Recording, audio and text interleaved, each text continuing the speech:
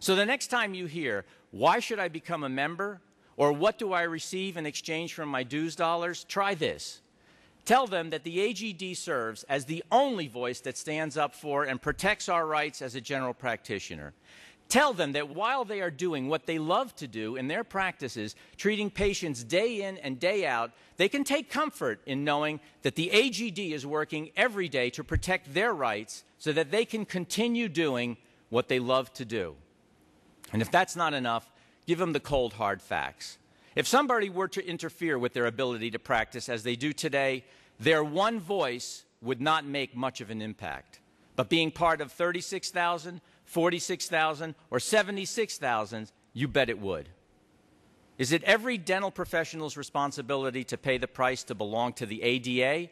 Absolutely.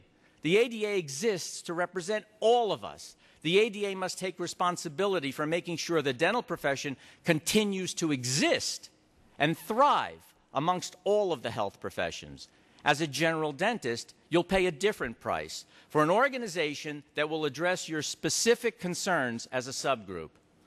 This organization's primary goal will be to advocate on behalf of your specific interests on topics that affect your practice, things you may once have taken for granted.